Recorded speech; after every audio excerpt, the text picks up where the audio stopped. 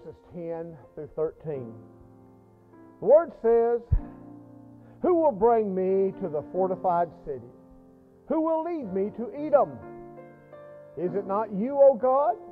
You who have rejected us and no longer goes out with our armies? Give us aid against the enemies, for the help of man is worthless. With God, we will gain the victory, and He will trample down our enemies." Amen. And the Lord add blessing to the reading of His holy word. Brothers and sisters and friends and neighbors, we gather today to worship God, to give Him glory and honor. He is holy and righteous, and there's no sin that can go into His presence.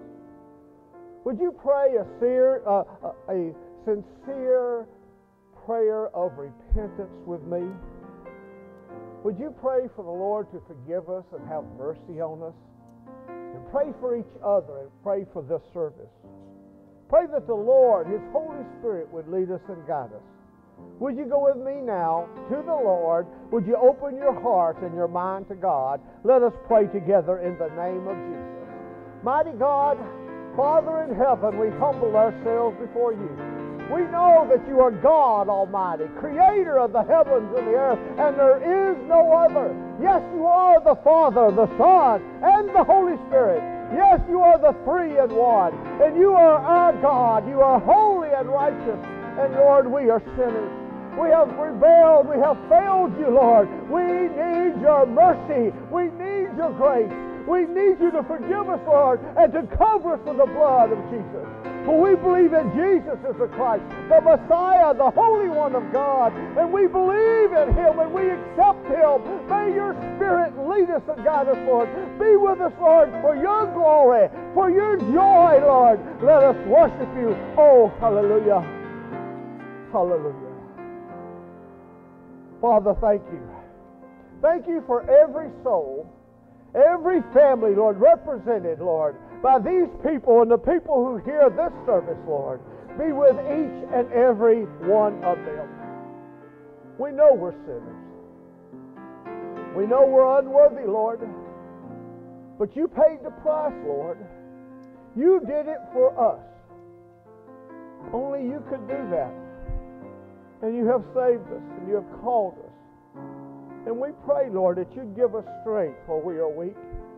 That you would cover us with your blood. That you would accept us, Lord, as your people.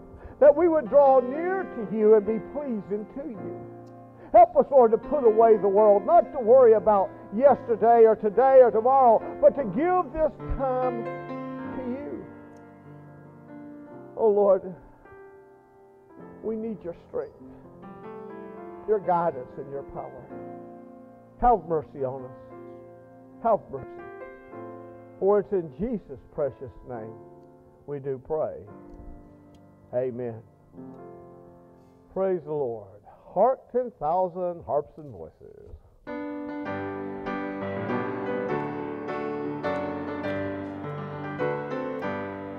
Hark 10,000 harps and voices. Sounds a note of praise above. Jesus reigns and heaven rejoices. Jesus reigns, the God of love. See, He sits on yonder throne. Jesus rules the world alone. Hallelujah, hallelujah, hallelujah, amen. A King of glory reigns forever, thine an everlasting crown. Nothing from thy love shall sever those whom thou hast made thy own. Happy objects of thy grace, destined to behold thy face. Hallelujah, hallelujah, hallelujah, amen. A Savior hasten thine appearing, bring, oh bring the glorious day, when the awful summons hearing, heaven and earth shall pass away, and then with golden hearts we'll sing, glory, glory to the King. Hallelujah, Hallelujah, hallelujah, amen. Amen. Amen. From the rising of the sun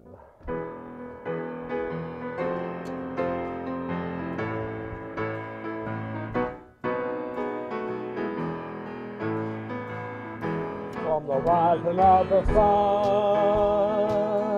to the going down of the same of the Lord's name is to be praised.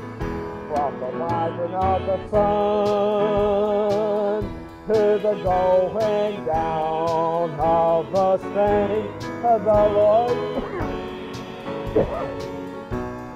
to be praised. Hallelujah, praise ye the Lord. Praise Him, all ye servants of the Lord. Praise the name of the Lord. Blessed be the name of the Lord from this time forth and forevermore. From the rising of the sun, from the rising of the sun to the going down of the same, to the Lord's name is to be praised. From the rising of the sun to the going down of the same of the Lord's name is to be praised. Hallelujah, praise ye the Lord. Praise Him, all ye servants of the Lord. Praise the name of the Lord. Blessed be the name of the Lord from this time forth and forevermore. Amen. Praise the Lord. Would everyone please stand with me and let's go to the Lord. I ask that you just repeat after me, please. Jesus is Lord. The Lord is good. Praise the Lord. Jesus is Lord. The Lord is good. Praise the Lord. Hallelujah. Hallelujah. Amen. And be seated, please. And as you're taking your seats, turn with me to the book of Amos, Amos chapter 6. We're going to be looking at verses 8 through 14 this morning. That's Amos 6, verses 8 through 14. Sister Wazelle will read for us in the Korean language. Sister Wazelle, please. 하나님께서 주신 오늘의 말씀입니다. 아모스 6장 8절에서 14절입니다. 만군의 하나님 여호와의 말씀이니라. 주 여호와가 당신을 두고 맹세하셨노라. 내가 야곱의 영광을 싫어하며 그 궁궐들을 미워하므로 이 성원과 거기에 가득한 것을 원수에게 넘기리라 하셨느니라. 한 집에 10사람이 낳는다 하여도 다 죽을 것이라. 죽은 사람의 친척 곧 그 시체를 불사를 자가 그 뼈를 집 밖으로 가져갈 때에 그 집 깊숙한 곳에 있는 자에게 묻기를 아직 더 있느냐 하며 대답하기를 없다 하리니 그가 또 말하기를 잠잠하라 우리가 여호와의 이름을 부르지 못할 것이라 하리라. 보라 여호와께서 명령하심으로 타격을 받아 큰 집을 갈라지고 작은 집은 터지리라. 말들이 어찌 바위에 달리겠으며 소가 어찌 거기서 밭 갈겠느냐. 그런데 너의 정의를 쓸개로 바꾸며 공의의 열매를 쓴 쑥으로 바꾸며 허무한 것을 기뻐하며 이르기를 우리는 우리의 힘으로 뿔들을 취하지 아니하였느니라 하는도다. 만군의 하나님 여호와의 말씀이니라. 이스라엘 족속아 내가 한 나라를 일으켜 너희를 치리니 그들이 하맛 어기에서부터 아라바 시내까지 너희를 학대하리라 하셨느니라. Amen. Amos chapter 6 verses 8 through 14. The sovereign Lord has sworn by himself The Lord God Almighty declares, I abhor the pride of Jacob and detest his fortresses. I will deliver up the city and everything in it. If 10 men are left in one house, they too will die. And if a relative who is to burn the bodies comes to carry them out of the house and asks anyone still hiding there, is anyone with you? And he says no, then he will say, hush. We must not mention the name of the Lord. For the Lord has given the command, and he will smash the great house into pieces and the small houses into bits. The horses run on the rocky crags. Does one plow there with oxen? But you have turned justice into poison and the fruit of righteousness into bitterness. You who rejoice in the conquest of Lodebar, and say, did we not take Carnaim by our own strength? For the Lord God Almighty declares, I will stir up a nation against you, O house of Israel, that will oppress you all the way from Lebo-Hamath to the valley of the Arabah. Amen. May the Lord have blessing to read of his holy word. Let us pray, please. Our Father in heaven, mighty God, thank you, Lord, for this, your holy word, and thank you for this message, and thank you for these who hear this message, Lord.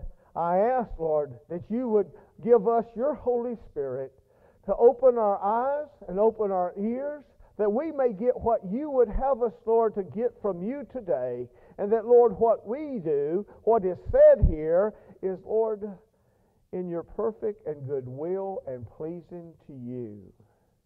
Help us to draw near to you through this message.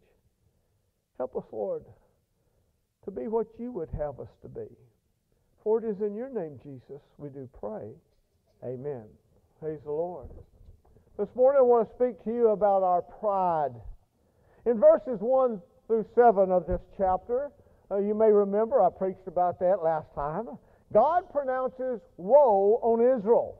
He said in verse 1, woe to you who are complacent in Zion. In today's scripture, he continues that pronouncement of woe. And as we know, woe is a statement of grief and anguish and mourning. God is grieved. He's not happy about what he has to do, because God is who he says he is. He is God Almighty. He is grieved, and he's mourning over the fact that he's going to have to judge.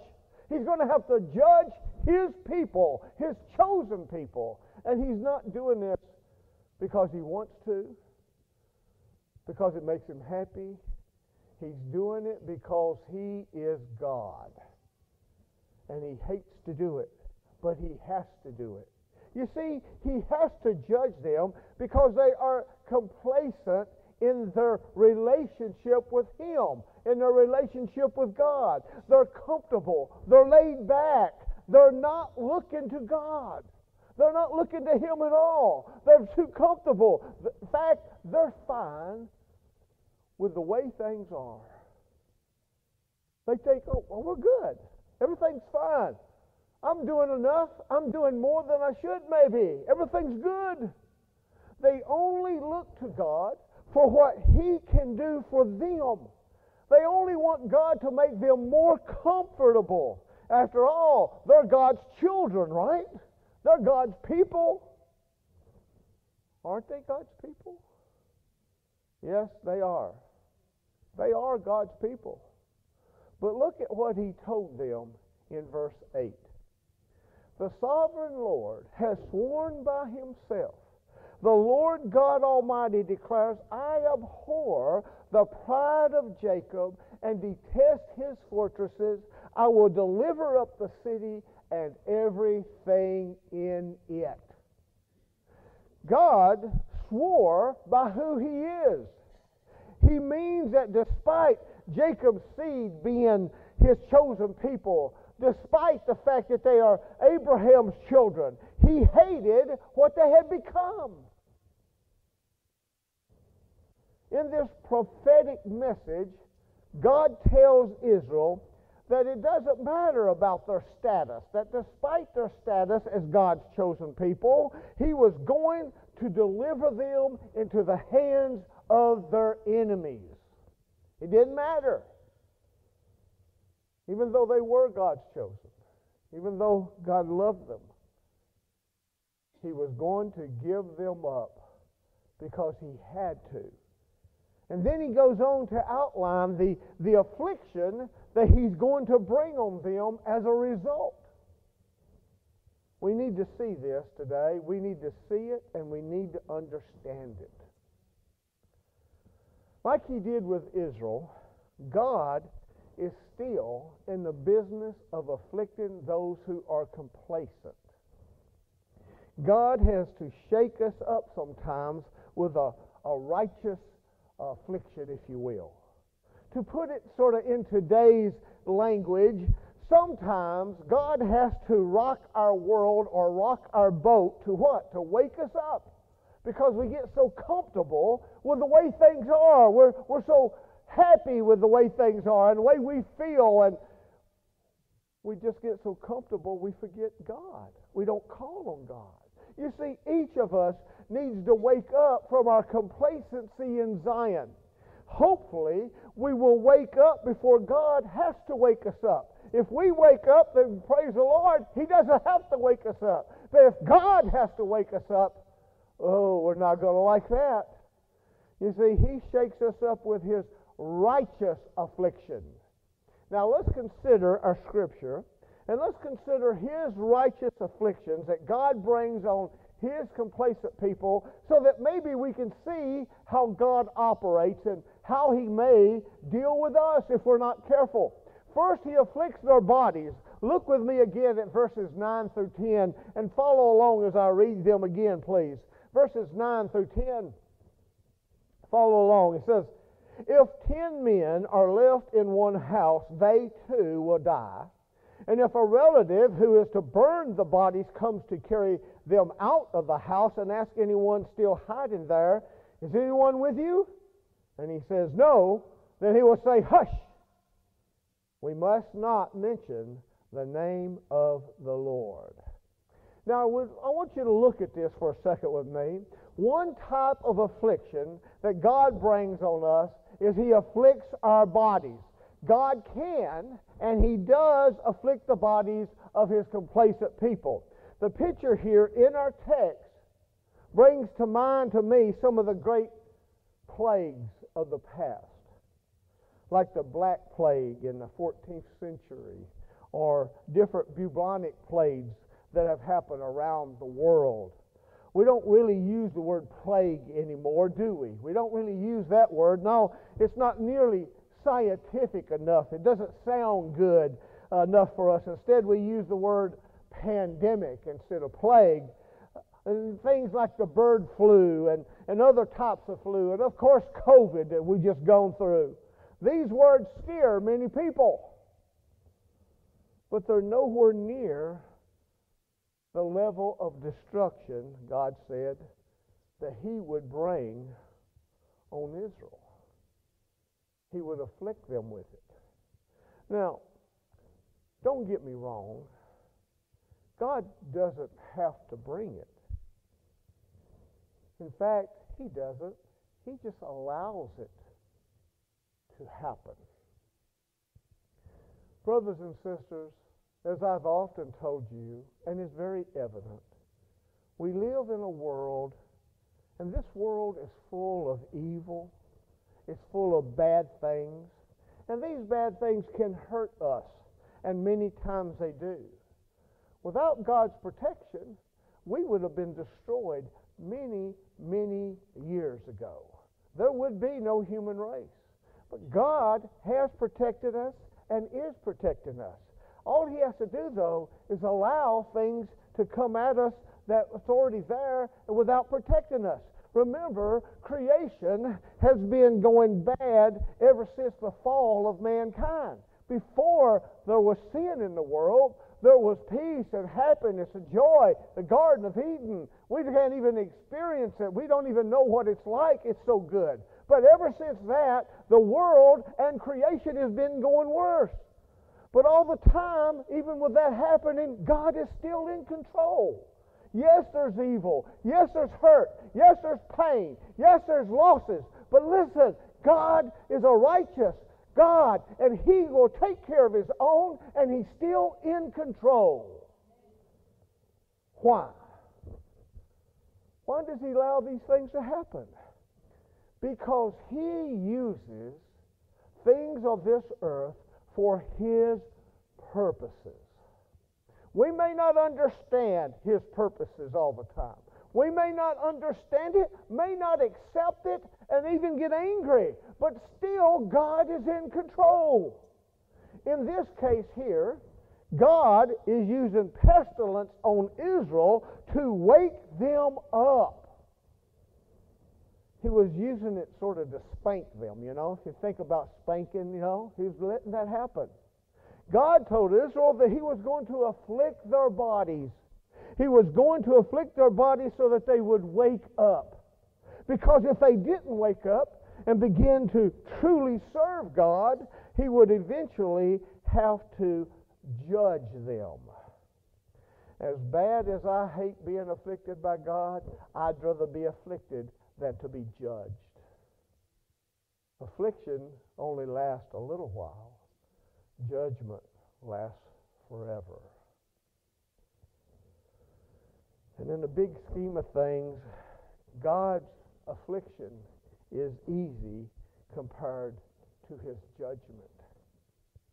God pictures groups of people quarantining themselves together in this building. You see, the 10 men are in one house.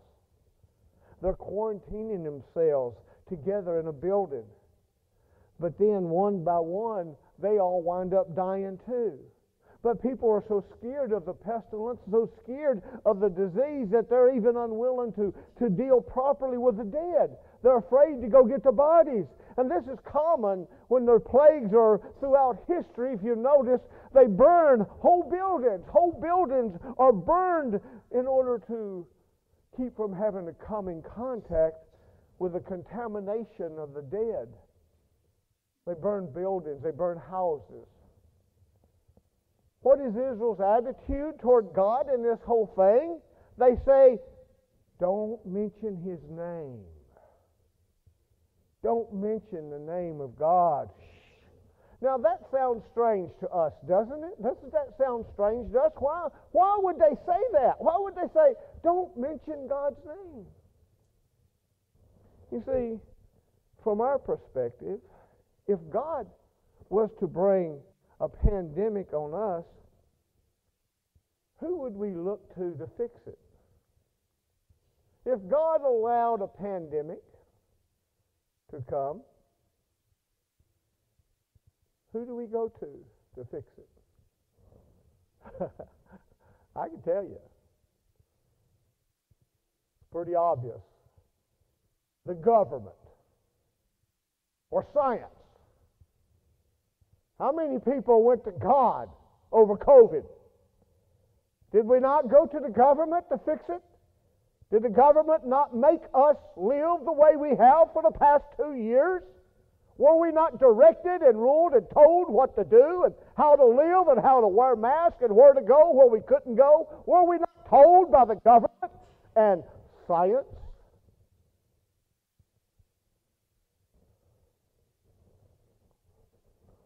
That's very true in today's society. Maybe the question we should be asking is this: What is God trying to tell us? He's afflicted us.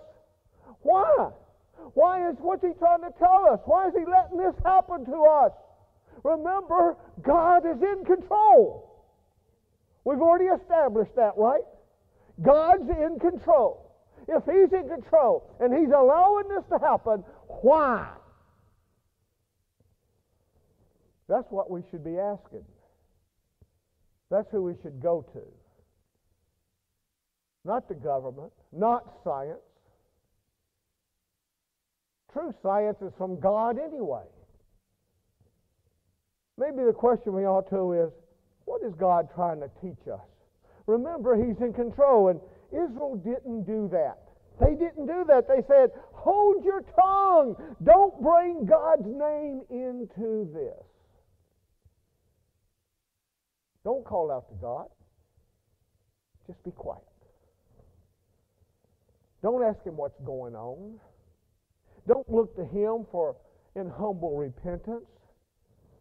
Just burn your dead and move on. Live your life. That's what they did. God afflicted the bodies of His complacent people to try to wake them up. But they didn't wake up.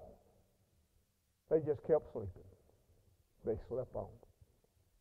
Then God afflicted buildings. Look at verse 11 and follow along as I read verse 11. Follow along.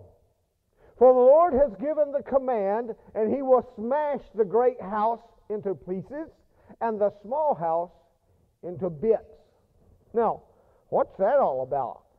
Well, let's think about this. God can afflict the buildings of His complacent people. How much value do you place in the buildings around you? You ever think about this? Think about this for a second.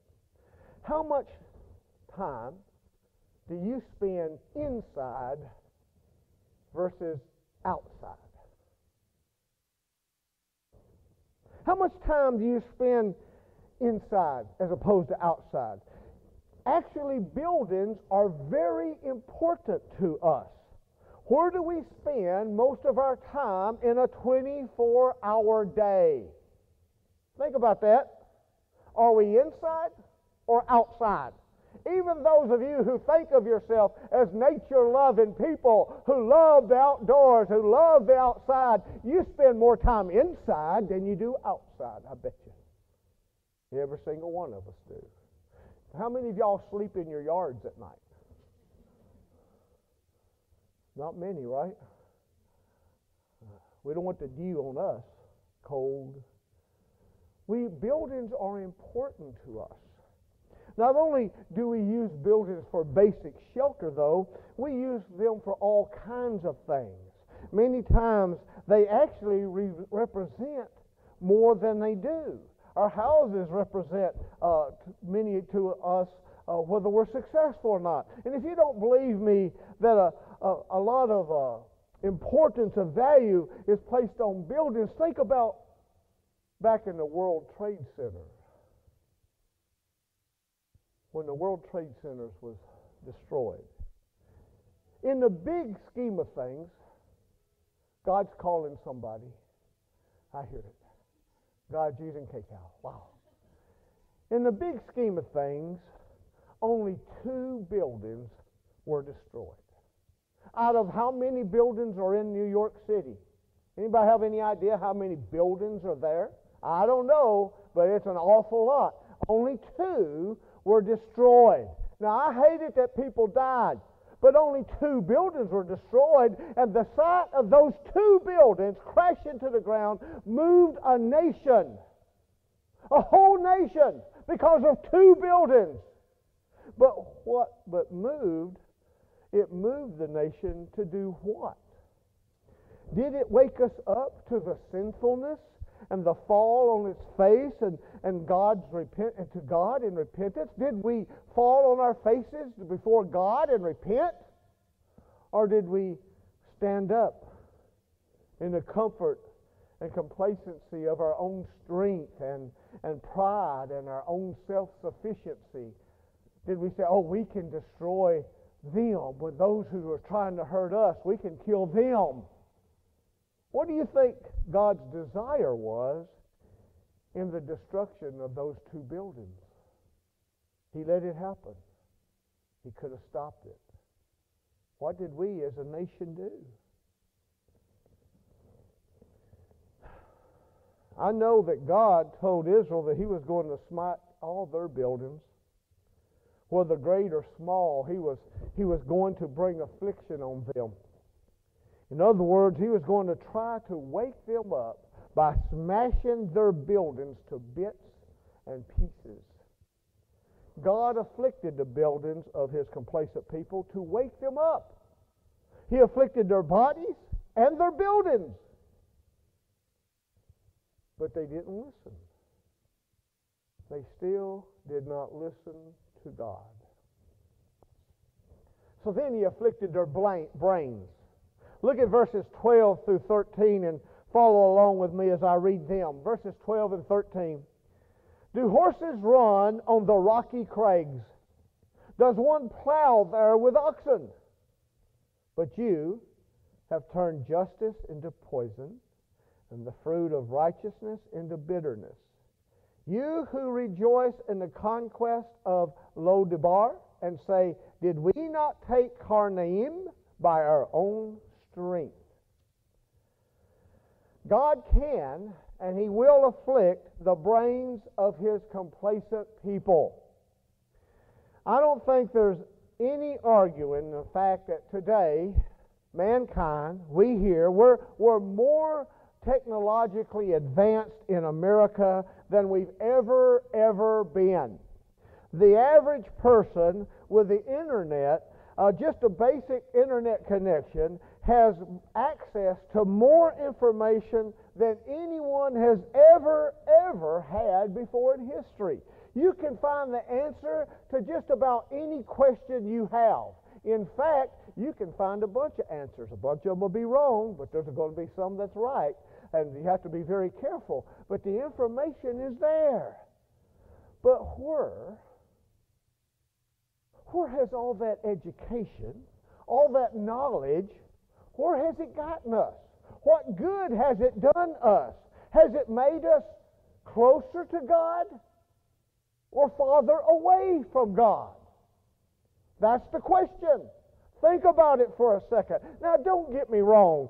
I'm not saying that education and knowledge is a bad thing, because it's not bad. It's not. In fact, it can be a wonderful gift from God. What I'm saying is this. It doesn't matter how educated you are. It doesn't matter how much knowledge you have access to. It doesn't matter. Complacent people, even with knowledge, are still complacent toward God. It doesn't matter if they have doctor's degrees.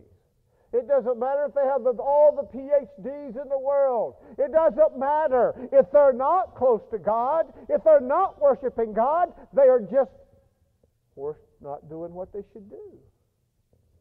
They're complacent. And if the education and the knowledge leads to self-reliance, in other words, self-sufficiency and pride, God will certainly afflict it. If I think I'm too smart for God, if I think I don't understand God, therefore God is not God, if I think that I can do it on my own, then God can smite my brain, afflict me. He will muddle even the most basic knowledge. Look at what He said He would do to Israel. It's pretty evident in the questions that He asked them. Who in the world would run a horse on rocky ground, this rocky crag? If you ran a horse, I'm not even a horseman, not very much, no.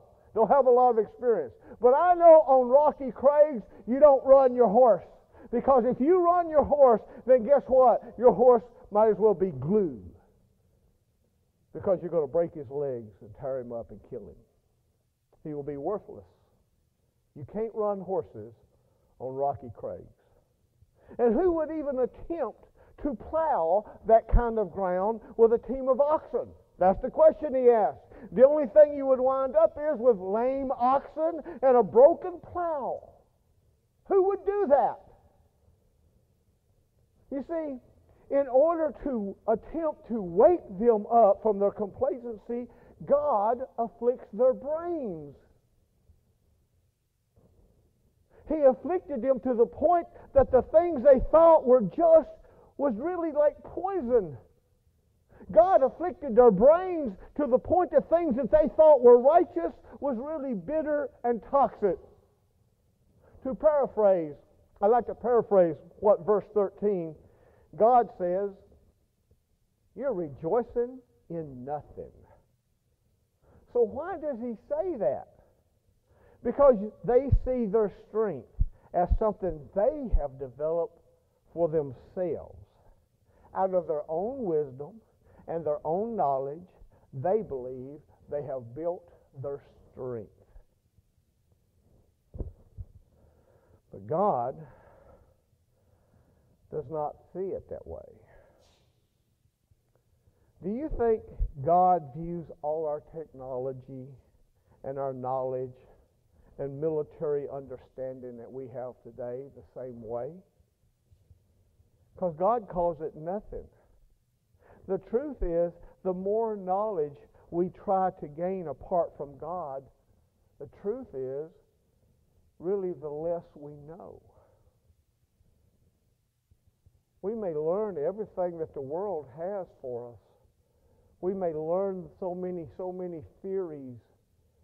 And that's exactly what they are, is theories. Because our knowledge is limited. And if any time we think we know more than God, we are really in trouble. And He muddles our minds, our brains. God calls it nothing. The Bible says that the fear of God is the beginning of knowledge and wisdom. When we grow complacent, our knowledge, God can afflict it. God afflicted the brains of His complacent people to try to make them wake up. He afflicted their bodies, their buildings, and then their brains, but they still didn't listen. They didn't wake up. So then, He afflicted their relationships. Look at verse 14. Follow along as I read it again, please. Verse 14, follow along. For the Lord God Almighty declares, I will stir up a nation against you, O house of Israel, that will oppress you all the way from Lebo Hamath to the valley of the Arabah. God can afflict the relationships, the treaties, if you will, of God's complacent people. Remember back to what we've talked about last week when I preached about Israel's situation at this point in history. They are very militarily secure. In fact, the nations around them, they're more secure than they were since the days of Solomon. All the nations around them were significantly weaker than they were. They were pretty strong, and they were doing well economically, including their weak little neighbor, this little nation called Assyria. At that time, Assyria was pretty weak. But within 30 years, that weak little declining neighbor would completely overrun the borders of mighty, strong Israel. They would lay siege to the cities and destroy the military and the strongholds. And Assyria would actually lead the people away in bondage with hooks in their noses and their lips tied to ropes. And they would conquer Israel from the northernmost point of Hamath to the southernmost point of the Arabah. So how could Assyria be able to do that? They were a little bitty nation. At that time, they had no strength. Let me tell you why. It's pretty obvious. Because God raised them up for that purpose. He raised them up to afflict the nation of Israel. God afflicted Israel's borders to the point that their complete national identity was no longer available. It was carried off into Assyria. And after the final exile in 722 BC, Israel's territory really bore no resemblance at all to the land of God's people because they had been carted off. It looked like the rest of the pagan world. It was no longer the land of milk and honey. It was no longer the land of God's people. Israel survived only as a remnant of people preserved by God in a foreign land. You know, today, there's a lot of political talk about securing our borders in America. Anybody heard anything about that on the news? Seems like every week at least, there's at least one story in the news about securing our borders. But do you honestly think that if we built a fence or a wall, or let's say 100 foot tall, do you think it's going to protect us if God's afflicting it? If God doesn't want us protected, I don't care how big the wall is. If God's not protecting us, now don't get me wrong, I'm not talking politics here, okay? I'm not talking politics. I'm just talking the truth. If we put a wall up that's 100 feet high, and God is not protecting us, do you think we're protected? I don't think so. I don't think so at all. Do you think that a few more border patrolmen, more border guards, and maybe some drones, and maybe put some soldiers down on the border, do you think if God's not protecting us, that will protect us? No. If God is afflicting our American borders, no amount of effort on our part will stop our enemies. I don't care what we have. If God allows the enemy to come against us, we, in our strength, will not be able to stop them. God desired here to wake up Israel by afflicting their borders and relationships with other countries. He afflicted their bodies, He afflicted their buildings, their brains, their treaties, and now their borders with other nations. But they still would not listen. None of God's righteous afflictions woke them up. No matter even with all this, they were still complacent. They still weren't listening to God. So in conclusion, I want us to think about a few things. Actually, God can afflict anything if we depend on that other than depending on God. God can afflict it. Anything you put before God, He can afflict it. We can see what God's righteous affliction looked like for Israel, and that's what it's looking like in America. But what could it look like here in our church? Let's get closer to home. We see what's happening in the nation around us. We see what's happening in the world around us. What's happening in our church? Could God afflict our church body, our church people? Could He afflict us with pestilence and disease? That right there is physical affliction. I think it's more than likely that God would really afflict us spiritually more than physically. Do you not agree? If God's going to afflict us, His people, who are spiritual people, we are spiritually His people, would He not afflict us spiritually? Do we quarantine ourselves from serving God? Do we quarantine ourselves from reaching the world? And do we just stay and wait and say, wait till we die, I'm saved, I'm good, let's not worry about other people? Is that what we do? Could God afflict our church buildings? Could God afflict our brains in our church? Could He make it so that we are unable to hear His Word? And even if we hear His Word, could He make it to where we couldn't understand His Word?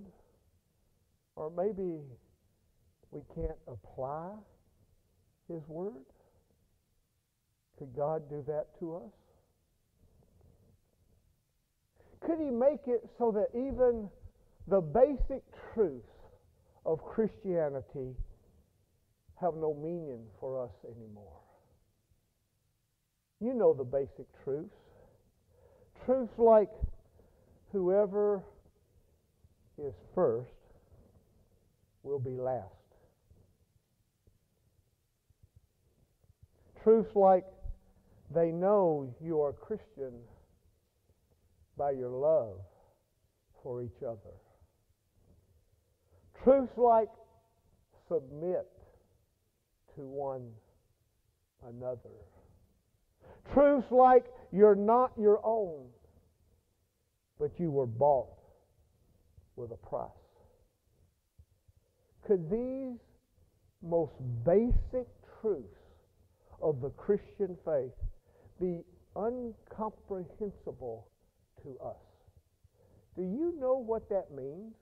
Do you know whoever is first is last? Do you know that they will know you as a Christian by your love? Do you know that you're supposed to submit to one another? Do you not know that you were bought with a price? Do you know that? Do you have it there, or do you have it here? Many of you, your lives don't show that you have it here. Maybe we know them in our heads, but do we really know these truths in our hearts? If we are complacent, I don't see any reason why God couldn't or wouldn't afflict us in these same ways. You can blame Him, you can get angry, you can do whatever you want, but God is still God and He's in control. Remember, though, that God loves us enough that He would rather afflict us than judge us. Because, you see, I don't know about you, I don't want to be afflicted, I don't want to be judged. I don't want either one. But we know that God's righteous affliction can look like, because we can see it, and it isn't pretty. We see what happens. So how do we avoid His affliction? First, let's wake up. Let's wake up, every single one of us, and let's confess our sins, our past sins and our present sins. Let's confess to God. Just like our personal lives, we can say as a people, Lord, forgive us of our sins. I believe, based on God's Word, that if what you say that, when you say, Lord, please forgive me, if you say it from your heart, God will hear you and He will forgive you. But it has to be from your heart. You just can't say it. Just saying the words doesn't mean anything. It's got to be real and from your heart. Then once you say that, then you repent of your sins. In other words, you turn from your sin. It's one thing to confess our sins, but it's a whole other thing to turn away from our sins in repentance. Obviously, I don't know about you, but I need God's grace. And I need His power to help me not do those things that are sin anymore. Because I can't stop in my strength. I can't stop in my power. I have to depend upon God. I need His grace. I need Him. And by the guidance and the leadership of His Spirit, we can be more successful in repenting and turning from our sins. We can't do it by ourselves. This message today is for the individuals and the whole church together. Is this church awake? Are we awake? Is our church awake, or are we complacent? Do we really love each other? Do we really love God? Do we put Him first? Or am I taking care of myself? I'm taking care of what I want and things I want to do. Or am I putting God first? Think about that. In fact, pray about that. Pray about your condition and your relationship with God before God. Talk to Him. He's the one that can fix it. You can't. You have to pray and ask for God to help you. Let's pray.